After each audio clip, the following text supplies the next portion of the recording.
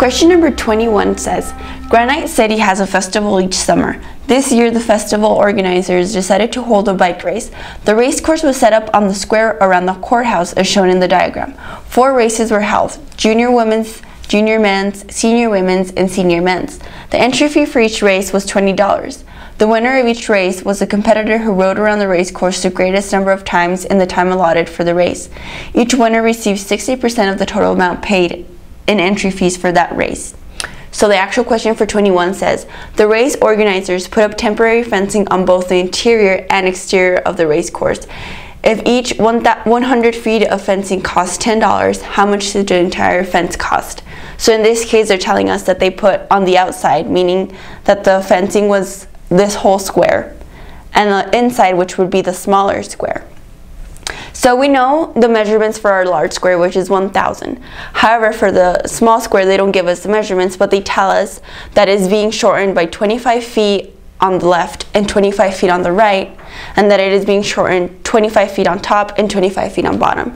Therefore, it's shortened 50 feet on both sides, meaning that our small square, is 950.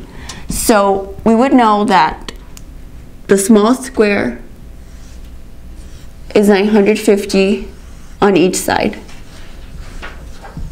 and our large square is 1,000.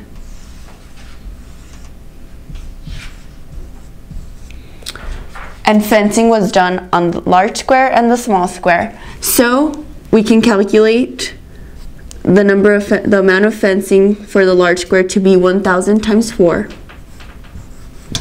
and that would give us a total of 4,000. And the fencing for the small square would be 950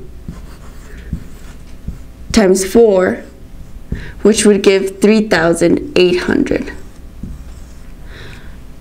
Now combined, this gives us a total amount of fencing of 7,800. Now they're saying that for each 100 feet of fencing, it costs $10. So I want to know how many 100 feet units are in 7,800. So I will divide 7,800 by 100 to get a total of 78 units of 100. So there's 78 units of 100, and each one of these units is $10.